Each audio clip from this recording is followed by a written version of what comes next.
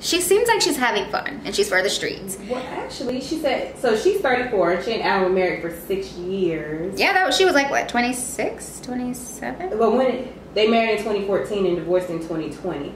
So in 2014. So she was in her, maybe like 27? Yeah, she was, because that was what, 7 years ago? So she was 27. So yeah, she should have been at an age, you know. She should have been at the age where she's gotten that out of her system, but I think her and Adam have been together even longer. Oh, yeah, because we got to think about that too. That's the thing. Yeah. So she didn't really have a chance to like explore, understand who she is. Mm-hmm. Because didn't you find a statistic that explains like if you get married too young, you know, you probably end up, you know, divorced by the time you're 40, right? Well, yeah, so basically, actually even before then, they found statistics that anyone who marries between the ages of 18 and 25 have a higher divorce chance than anyone else out of any age group. So baby, when you ready, hit my line. Tell me what you wanna do. I know you see I'm feeling you.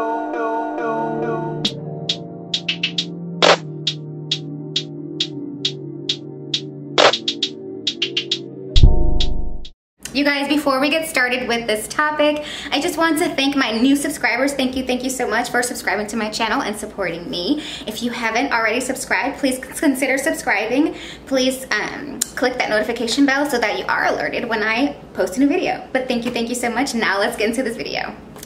So Danny, I have Danny with me, you guys, my co-host, my bestie. Hi. But Danny, do you know a YouTuber named Latoya Forever? Yeah, she's Canadian. I don't know if she's Canadian. Is she? No, I think she's Trinidadian. It says Latoya Howard. No, I don't know if her name's Latoya Howard though. Is that her name? And she's Latoya Forever. She's 34. Is she in her? Yeah, she's 34. Yeah, okay, she's Canadian. Yeah. Oh, okay. I could have sworn she was Trinidadian. Okay, well, but so she's been in the news. Well, her ex-boyfriend, I guess, has been in the news because he recently visited. His name is Vaughn, I think. Let me just double check. 3 children. Adam Ali. No, that's not. That's her ex-husband, Oh, yeah, but her boyfriend. His name is Vaughn. Yeah, they divorced after 6 years of marriage. Vaughn Rye or Ree or something. That's him. His name's Vaughn Ree. Let me show you. Him right here. So that's her ex-boyfriend. That's the guy that she started dating this guy after she got a divorce from her husband, Adam Ali. And they have been married for 6 years. And they were married for 6 years. But the thing is, Vaughn just did an interview with Hollywood Unlocked. Shout out to Hollywood Unlocked. But you know, that's with Jason Lee. You know Jason Lee, girl? How do you feel about him? He's so like... That's a story for another day. I know. No he's a lot. He's a lot. Should be that extra. He's a lot. He's extra. But he's cute though. I like Jason. But Vaughn did an interview on Hollywood Unlocked and he revealed that when he and Latoya were together, Latoya cheated on him. Yeah. It's like she's really like for the streets now. She's out here living her life. Yeah, she for these channels. She for these YouTube. She for these channels. She for these. She for these influencers. Okay. She's like. And then Vaughn was like, you know, he was like, oh, you know, I have a huge eggplant, like saying that he has a huge eggplant. But why did she cheat on him? That doesn't matter. People put. Oh no, Danny, if you got a good eggplant, you shouldn't be cheating on your man. That's what I'm saying. But it's more than that. People equate a lot of things with sex, but sex only keeps you so long. That's true. You realize more than anything. After a while. Yeah, that's what I'm saying. Your emotional needs, because sex will keep you longer than what you should stay. That's true. But it'll put you in deeper than you ever intended to go. That's true. But I wonder why though, because I think Vaughn is cute, and yeah, but you never know. We don't know how his personality is. We don't know if he thinks he can stand on the eggplant. The only thing you can stand on is your wallet. This is true. I'm being facetious. No, that's true. Okay. No, but okay, so my point is, so let's just kind of backtrack a little bit, right? So Latoya, she got married to Adam, I think when they were in their early 20s, right? And they had these kids. So my thing is, she seems like she's having fun and she's for the streets. Well, actually, she said, so she's 34 and she and Adam were married for 6 years. Yeah, she was like, what, 26, 27? Well, when they married in 2014 and divorced in 2020. So in 2014. So she was in her, maybe like 27? Yeah, she was, because that was what, 7 years ago. So she was 27. So yeah, she should have been at an age, you know. She should have been at the age where she's gotten that out of her system. But I think her and Adam have been together even longer. Oh yeah, because we got to think about that too. That's the thing. Yeah. So she didn't really have a chance to like explore, understand who she is. You know what I'm saying? I think that's the reason why she got a divorce from Adam, because everybody was like really criticizing her when she got a divorce from him. But I think the thing is, when you're with somebody for that long, like you don't get a chance to know what you like, know what you want. You know what I mean? Like it's important to do that, because didn't you find a statistic that explains like if you get married too young, you know, you probably end up, you know, divorced by the time you're 40, right? Well, yeah. So basically, actually, even before then, they found statistics that anyone who marries between the ages of 18 and 25 have a higher divorce chance than anyone else out of any age groups. So depending on if they, because think about, she married him at 27, so they probably started dating around the 24, 25. Really early. Mark. Yeah. And usually the recommendation for ages, people who stay married the longest, they get married in their late 20s, early 30s. Because apparently it's the most pliable. Yeah. Which makes sense. It does make sense. Yeah. It does make sense. It does. Yeah, so if she was with him in her early 20s and then they got married and all that, she just didn't really have time to be for the streets. Now she wants to be for the streets after a divorce, after a boyfriend, not for the streets. And after 3 kids. Now she wants to be for the streets. I recommend getting married like in your 30s, because you know yourself, right? Or you should. Some people don't, but you should. Right? You're making more money. Some people don't, but you should. Yeah. You should know exactly what you want in a mate. Yeah. You should know how to treat your mate at this point. Some people don't, but you should, right? Yeah. And you really should know what you need more than what you want. You're right. Because, well, I don't know. I think it goes both ways though, because you have to be able to be a good partner, and your partner has to be able to be good to you. Exactly, but but that's a need. It's more like, you know how people say your needs than your wants? It's like you need shelter, you need food. Yeah. You know, and depending on what you like, for me and in a relationship, I need emotional support. Yeah. You know, I need someone who's going to support me in everything that I do. Yeah. I need someone who's okay, she's a free spirit. Like, let me not be free. Yeah. Like, I need certain things I need.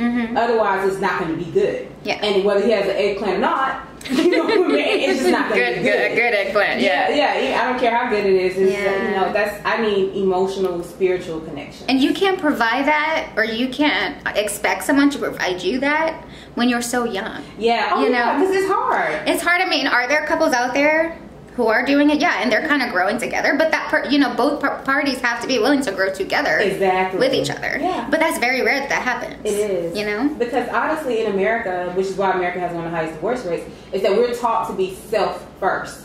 And a lot of places, they don't teach you self first. The places that have the least amount of divorces, they teach you other people before you. Like, even how the Bible says, God, then your neighbor, then yourself. So, and that's how a lot of other countries move, which is why they have less divorce rates. But I don't know, because the woman in some countries, when you really break that down though, it's like, should there be more divorces? It looks good on paper, but you know, the wife is probably at home being dealing with disrespect. Undeveloped countries, most definitely. That's what I'm saying. Women don't have the same rights, but so it's really not a win. but in like Canada, you know, where they have rights, in Europe they have rights, they have less divorce rates than us. Yeah. I mean, Americans, we're just selfish by nature. If you look at us as a whole compared to the world, we're selfish. Yeah. Like, even the way we're raised, the way we're taught, we overwork. We work more than any other country in the world. Like, think about vacation days. Most companies give you 2 to 4 weeks a year. Like, even parental paternity leave, when women gets 6 to 12 weeks max. Yeah. In other countries, you get a year. Like, just think about those things. We're not a society that's conducive to family life anymore. We're a society that makes you like you, me. Yeah, but the point is though, I just feel like getting married in your early 20s, or being with somebody and then getting married in your late 20s, it's just not a good idea. Oh no, I concur. Because again, but when you're young, that's your time to be selfish. Right. Because you're growing to know you. You're growing to know you, understand who you are. Like, how can you make somebody else happy if you don't know what makes you happy for yourself? You know, self-love should be first. And marriage is a selfless act. People don't It really is. Marriage is the most selfless act. And you have to be mentally prepared for that. Yeah, you do. Definitely. Outside of having children, I'll say marriage is the most selfless act you can do. And you have to be very tolerant. Yeah, you do. You have to look. Sometimes you may wake up like, oh, you're still alive. No. You have to be very tolerant. No, you know? Yeah, you do. Yeah. Like, all jokes aside, you know, when that day comes, I'll be very thankful. But you really have to be open to Like there's people try to, I think that's the thing, people don't prepare you for the reality of it. Yeah. People make it seem like it's a glorious thing, and it's not. You literally have two people that the occupied space and try to become one. Yeah. And the occupied space have to work at 24/7. It doesn't matter what you see on social media. You know, a bunch of happy couples, which I love seeing happy couples though, you know, I love that. But I don't claim anybody as my couple goals because you just never know.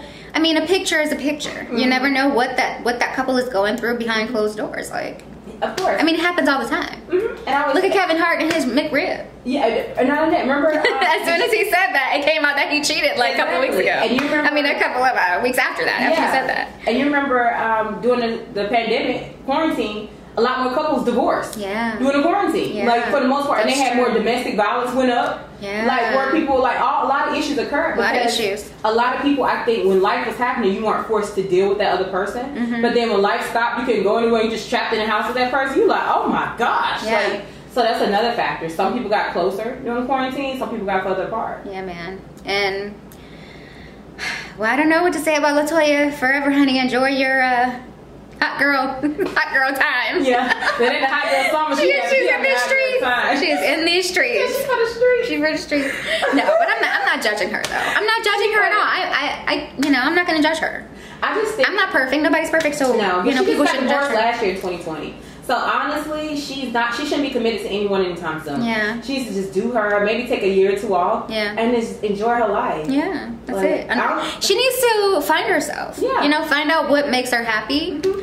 You know? Yeah, and enjoy her life. I think even like. But why is Vaughn out here spilling all sorts of tea? That's what I don't understand. Probably for a check. Who knows? Who knows, girl? Yeah. Who knows? Like, even if you, who knows? Right. Like, that was private and personal. I mean, But you know, he may think he has an eggplant, but we asked her, he has a Twizzler. So you. No, she admitted it. Oh, she did. Yeah, I think she posted a picture of it on her Instagram or something. That's a whole nother story too. I don't know why she would do that. Yeah, girl. But anyway, they both for the streets. But you know, so you guys, I have a story that I want to tell because I could have been married in my 20s, right? But I chose not to go that route. I'm not going to tell my story here on this video because I'm actually going to put it on my Patreon account. And I just started a new Patreon on patreon.com. Ooh. So you guys go sign up. I'm gonna leave, in the first top comment, I'm gonna leave the link so that you can sign up for the Patreon account so that you can hear my story about when I almost got married in my 20s and figure out why I didn't do it. And do I regret it? But Danny, thank you for this conversation. Thank you for having me. I appreciate you always. You guys, I will see you at Patreon to hear the rest of this story, but I will see you guys in the next video. Thank you for watching. Bye, everybody. Hi, guys. Don't forget to click that subscribe button. It lets me know you're enjoying the content I'm creating for you. Thanks for watching, and I'll see you guys in the next video.